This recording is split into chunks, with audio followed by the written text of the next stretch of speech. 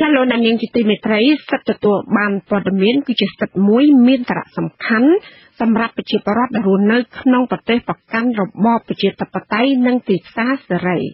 អង្គការមិនមែនរដ្ឋាភិបាលនិងស្ថាប័នជាតិនៅប្រទេសកម្ពុជាបានធ្វើផ្ដើមរៀបចំឲ្យមានច្បាប់ស្ដីពីសិទ្ធិទទួលព័ត៌មានរយៈពេលជិត10ឆ្នាំមកហើយប៉ុន្តែច្បាប់ស្ដីពីសិទ្ធិទទួលព័ត៌មាននៅមិនទាន់បានដាក់ជូនរដ្ឋាភិបាលអនុម័តនៅឡើយទេតើមានបញ្ហាអ្វីខ្លះបានជាច្បាប់ស្ដីពីសិទ្ធិទទួលព័ត៌មានมันអាចចេញរូបរាងបានមកទល់បច្ចុប្បន្ននេះលោកកែនិមលរាយការណ៍ព័ត៌មាននេះដូចតទៅមន្ត្រីនិងអ្នកតំណាងអង្គការមិនមែនរដ្ឋាភិបាលមួយចំនួនបានឲ្យដឹងថាច្បាប់ស្ដីពីសិទ្ធិទទួលព័ត៌មានมันអាចកើតចេញជារូបរាងជាសេចក្តីព្រាងដើម្បីរដ្ឋសភាអនុម័តបានមកទល់បច្ចុប្បន្នដោយសារមានការលំបាកច្រើនដូចជាមន្ត្រីគ្មានការយល់ដឹងច្បាស់លាស់អំពីសារៈសំខាន់នៃច្បាប់នោះទំនៀមទម្លាប់លាក់ឬសម្ងាត់បានស្ថិតនៅក្នុងការអនុវត្តរបស់មន្ត្រីនិងប្រជាពលរដ្ឋទូទៅនឹងតើព័ត៌មានកម្រិតណាដែលអាចផ្ដល់ជូនទៅសាធារណជនតាមការសុំបានលោកសេកបរិសុទ្ធជាទីប្រឹក្សារបស់វិទ្យាស្ថានតស៊ូមតិនៃគោលនយោបាយមានប្រសាសន៍នៅថ្ងៃទី5ធ្នូថាការមិនយល់ដឹងរបស់មន្ត្រីអំពីសារៈសំខាន់នៃច្បាប់ស្ដីពីសិទ្ធិទទួលព័ត៌មាននិងការយល់មិនច្បាស់អំពីប្រភេទព័ត៌មានដែលអាចបញ្ចេញជាសាធារណៈបានគឺជាកត្តាកំណត់មួយក្នុងចំណោមកត្តាឧបសគ្គរារាំងមិនឲ្យច្បាប់ស្ដីពីសិទ្ធិទទួលព័ត៌មានអាចជារូបរាងបានយើងចាប់បានធ្វើឲ្យមួយនៅពេលដែលយើងមិនទាន់តែស្គាល់អានឹងបានច្បាស់ផងដូច្នេះវាជាការលំបាកអានឹងវាជាឧបសគ្គមួយដោយសារមិនយល់មិនទាន់យល់ជាក់ស្ដែងពេលខ្លះយើងជួបសូម្បីតែជាមួយមន្ត្រីដែលយើងជជែកជាមួយគាត់ពីរឿងច្បាប់ដែលពិសិដ្ឋទូព័ត៌មានគាត់បែរជានិយាយទៅរឿងច្បាប់សារព័ត៌មានវិញក៏មានដែរអានឹងបញ្ជាក់ពីរឿងថាការមិនយល់ណាអានឹងវាជាឧបសគ្គមួយគឺការមិនទាន់យល់កាលណាយើងមិនយល់យើងមិនស្គាល់មានន័យថាយើងក៏មិនដឹងអំពីសារៈសំខាន់នៃច្បាប់នឹងដែរមិនអញ្ចឹងវាទាមទារឲ្យមានការជជែកពិភាក្សាគ្នាច្រើនណាស់ដើម្បីឲ្យយល់ពីអានឹងចំណែកលោកណែបស៊ីនថៃប្រធានវិទ្យាស្ថានតស៊ូមតិនៃគោលនយោបាយមានយោបល់ថាកន្លងមកដោយសាររដ្ឋាភិបាលមិនបានចាត់ទុកថាវាជាការងារអធិភាពបានជាច្បាប់ស្ដីពីសិទ្ធិទទួលព័ត៌មាននោះមិនទាន់ចេញរូបរាងលោកមានជំនឿថានៅក្នុងការប្រកាសរបស់លោកនាយករដ្ឋមន្ត្រីហ៊ុនសែននៅក្នុងអាណត្តិថ្មីទី5នេះឲ្យក្រសួងព័ត៌មានដឹកនាំបើកវេទិកាពិគ្រោះយោបល់ជាមួយអ្នកសារព័ត៌មានសង្គមស៊ីវិលនិងអ្នកពាក់ព័ន្ធដើម្បីរៀបចំតាក់តែឲ្យបានសម្រេចនូវសេចក្តីព្រាងច្បាប់ស្ដីពីសិទ្ធិទទួលព័ត៌មាននេះគឺជាកម្លាំងជំរុញថ្មីមួយដែលធ្វើឲ្យច្បាប់ស្ដីពីសិទ្ធិទទួលព័ត៌មាននេះអាចចេញទៅរួចជួនកាលគាត់និយាយថាកាលណានិយាយពីរឿងសិទ្ធិទទួលព័ត៌មានគាត់តែងតែ refer ទៅច្បាប់អ្នកសារព័ត៌មានជួនកាលកាលណាយើងនិយាយពីរឿងសិទ្ធិទទួលបានព័ត៌មានគាត់តែងតែគិតអំពីមធ្យោបាយដោយទូរទស្សន៍អីដូច្នេះគំនិតកាលណាយើងនិយាយពីរឿងសិទ្ធិទទួលព័ត៌មានគឺយើងសំដៅទៅលើបុគ្គលម្នាក់មានន័យថាមានសិទ្ធិក្នុងការដឹងមានន័យថា right to know right to information អញ្ចឹងហើយបានជាការយល់ចឹងវាធ្វើឲ្យសន្ទុះនៃចលនានៅក្នុងការលើកឡើងការទទួលស្គាល់ហ្នឹងក៏វាទៅតាមនឹងដែរ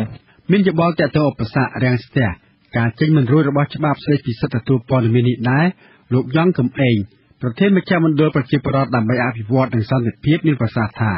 កន្លងមកច្បាប់នេះមិនអាចចេញរួចដោយសារមន្ត្រីរដ្ឋាភិបាលដែលខ្លាចនិងមានទម្លាប់លាក់ការផ្ទៃក្នុងទាក់ទងអំពើពុករលួយមានការច្រើនដូច្នេះខ្លាចច្បាប់នេះចេញមកទន្លេចចេញអំពើពុករលួយមកហើយការយល់ដឹងអំពីការតាក់តែងច្បាប់ក៏នៅមានកម្រិតជាដើមអញ្ចឹងដោយសារតែរដ្ឋាភិបាលមិនដឹងថាតើប៉ុណ្ណាលក្ខការសម្ងាត់រដ្ឋបាលប៉ុណ្ណាជាព័ត៌មានដែលឲ្យជាប្រដឹងបាទនេះជាឧបសគ្គមួយធំក្នុងការចេញច្បាប់នោះដែលធ្វើឲ្យមន្ត្រីមួយចំនួននៅយល់ថាបើសិនចេញច្បាប់មកទៅអាចនឹងធ្វើឲ្យមានប៉ះពាល់ដល់មុខមាត់ដល់កិត្តិយសរបស់ខ្លួនអញ្ចឹងបាទក្នុងការផ្ដល់ព័ត៌មានមួយចំនួនបាទនេះជាបញ្ហាហើយម្យ៉ាងវិញទៀតការ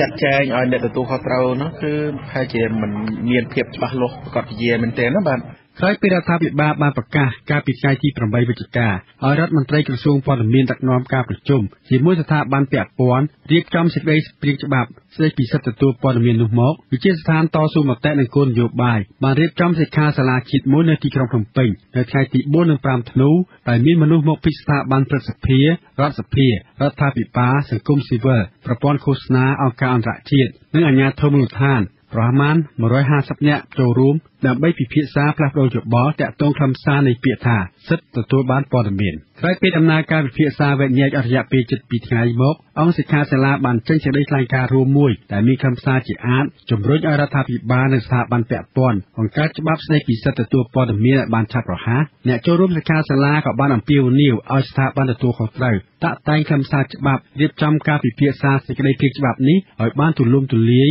មុនពេលបញ្ជូនទៅឲ្យសភាអនុម័តការបង្កើតគណៈកម្មាធិការអន្តរក្រសួងពាក់ព័ន្ធដើម្បីធ្វើសេចក្តីព្រាងច្បាប់គឺជាការចាំបាច់សេចក្តីព្រាងច្បាប់នោះគួរដាក់បញ្ចូលអំពីការបើកចំហព័ត៌មានមានស្រាប់ការផ្តល់ព័ត៌មានតាមការស្នើសុំមិនត្រូវបង់ប្រាក់ត្រូវមានការផ្តន្ទាទោសចំពោះអ្នកផ្តល់ព័ត៌មានមិនពិតនិងត្រូវមានចែកអំពីការការពារដល់អ្នកស្នើសុំព័ត៌មាន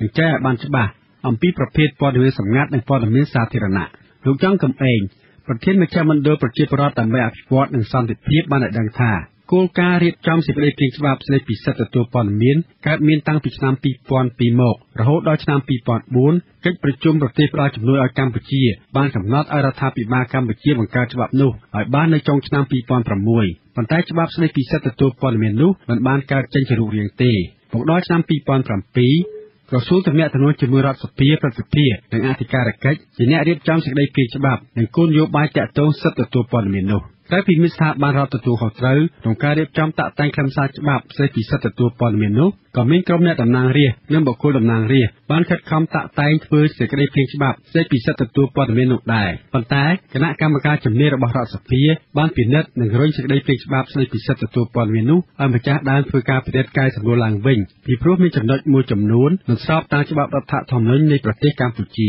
បុគ្គលអ្នកតំណាងរាស្ត្រដែលបានប្រឹងប្រែងតាក់តែងសេចក្តីព្រាងច្បាប់ស្តីអំពីសិទ្ធិព័ត៌មាននោះគឺលោកសុនឆៃអតីតអ្នកតំណាងរាស្ត្រគណៈបកសំរងស៊ីលោកបានដាក់សេចក្តីព្រាងច្បាប់ស្តីពីសិទ្ធិទទួលព័ត៌មាននោះទៅរដ្ឋសភាចំនួន2លើកគឺនៅឆ្នាំ2010ម្ដងនិងឆ្នាំ2012ម្ដងទៀតប៉ុន្តែគណៈកម្មការជំនាញរបស់រដ្ឋសភាមិនបានទទួលយកសេចក្តីព្រាងច្បាប់របស់លោកសុនឆៃតាក់តែងនោះទៅដាក់ជួររដ្ឋសភាពេញអង្គពិនិត្យនិងអនុម័តទេលោកឈៀងវ៉ុនអ្នកតំណាងរាស្ត្រមកពីគណៈបកប្រជាជនកម្ពុជាបានថ្លែងឲ្យអង្គសិក្ខាសាលាដឹងថាគណៈកម្មការជំនាញរបស់រដ្ឋសភាបានបដិសេធមិនដាក់សេចក្តីព្រាងច្បាប់តាក់តែងដោយលោកសុនឆៃទៅឲ្យអង្គសភាពិនិត្យនិងអនុម័តនោះដោយសារមានចំណុចមួយចំនួនក្នុងសេចក្តីព្រាងច្បាប់នោះមិនច្បាស់លាស់ដូចជាទូនីតិរបស់ស្នងការព័ត៌មានឯករាជ្យជាដើមច្បាប់ស្តីពីសិទ្ធិទទួលព័ត៌មានវិសាលភាពទូលំទូលាយនិងទាក់ទងជាមួយវិស័យជាច្រើនព័ត៌មានរបស់រដ្ឋាភិបាលស្ថាប័នជាតិក្រុមហ៊ុនជំនួយសុទ្ធតែមានការកំណត់ជាក់លាក់និងអាចបង្កឲ្យមានភយន្តរាយបើសិនជាការផ្តល់ព័ត៌មាននិងការប្រើប្រាស់ព័ត៌មាននោះមិនបានត្រឹមត្រូវលោកឈៀងវ៉ុនសមាជិកសភាថ្លែងថាច្បាប់ស្តីពីសិទ្ធិទទួលព័ត៌មាននេះមានទាក់ទងនឹងក្រមព្រហ្មទណ្ឌក្រមរដ្ឋប្បវេណីនិងច្បាប់ប្រឆាំងអំពើពុករលួយប៉ុន្តែលោកទទួលស្គាល់ថាច្បាប់នេះមានសារៈសំខាន់និងជាសិទ្ធិរបស់ប្រជាពលរដ្ឋលោកមានជំនឿថាច្បាប់នេះអាចកើតចេញជារូបរាងនិងសភាអនុម័តបាននៅក្នុងអាណត្តិទី5នេះនៅក្នុងកិច្ចប្រជុំចំនួន1ថ្ងៃកន្លះពិភាក្សាលើកិច្ចប្រឹងប្រែងជំរុញឲ្យមានច្បាប់ស្តីពីសិទ្ធិទទួលព័ត៌មាននេះពុំមានការចូលរួមថ្លែងការណ៍ពីសំណាក់មន្ត្រីឬអ្នកតំណាងក្រសួងព័ត៌មានឡើយខ្ញុំកែនិមលវិទ្យុអាស៊ីសេរីភ្នំពេញ